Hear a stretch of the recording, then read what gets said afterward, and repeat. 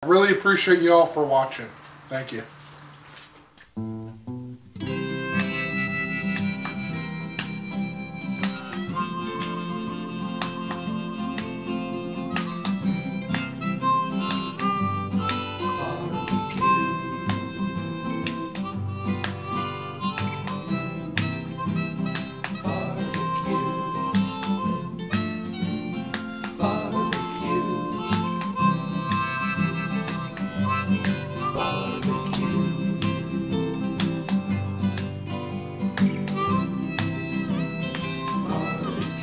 Hi Diego, day 121 nonstop BBQ Marathon. We're doing a paella. And this here is zucchini, onions, red pepper, carrot, crookneck summer squash. That's Spanish rice kind of thing we're cooking up. That's right. On the rocket stove with the cast iron skillet. As you can see, there's really no flame coming up and hitting the pan. So, anyways. Fire's going a little better. The stick got stuck on the grate and wasn't actually as far in as I thought it was. So I pushed the sticks in more and the fire picked up and the pot heated up pretty dang quick. We're going to have about a tablespoon of lard there. So we're going to just stack all the veggies in here. And they're going to need a lot of grease to cook in. You can use whatever amount you want. Okay, grease is on, and push everything forward.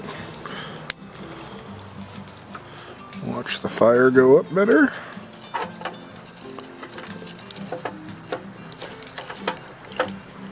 And as soon as these sticks get down there, I'm going to add the bigger ones.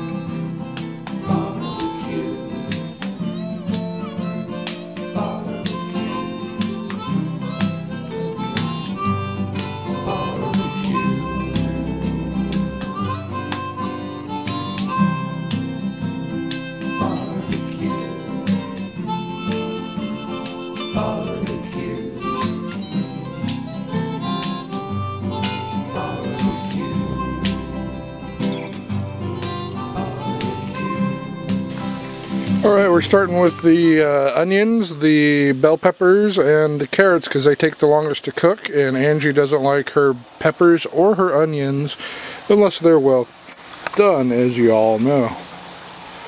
And the carrots, well, they just take a little bit longer. That's all. So, we're going to do this for about 5 or 6 minutes probably, maybe 10, who knows. And then once they're cooked up, we'll add the next set of ingredients, the squash, and the meat, and the mushrooms, in that order.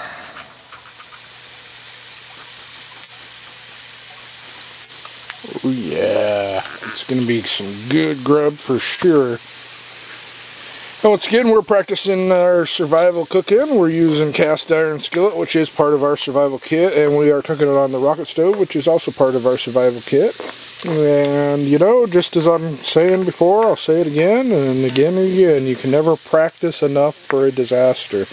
The people that are practicing more are less likely to even experience it because they have complete confidence that if it does come up, they can handle anything. And that's the law of attraction. I'm perfectly confident that I can handle Mount St. Helens and Mount Rainier erupting. In that case, we would get in the car and we would head to Ocean Shores area with our kits. Just one of them erupted, we would go the opposite direction of whichever it was. All the way up to nuclear explosions at the military bases up the AFAB. We can flee or we can shelter in place. I added the longer wood. That smaller wood's burning up pretty good, and I want a nice hot fire to cook this food up.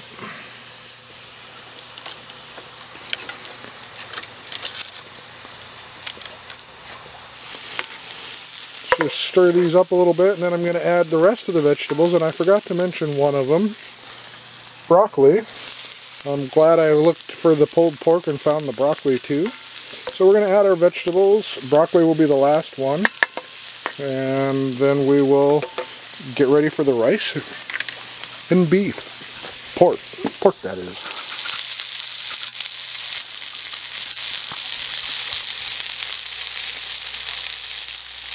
Yeah, can you smell that? Man, that is some good food cooking up there.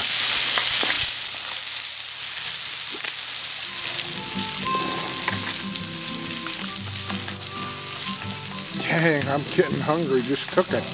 Anyway, we're going to let this go a little while longer, and then we're going to add some water and some rice and some pork. Alright, it's getting kind of dark out here. Here's a bit of a curveball. The instructions say to put the rice on and then let it simmer covered for 7 minutes. I don't have anything to cover it with or any way to really simmer it. I am going to pull some of the wood off, and we will get it to not boil as hard. That's really easy. You just grab the wood and you pull it out. Throw it on the ground. Look, it's already out. That's how it works in my backyard.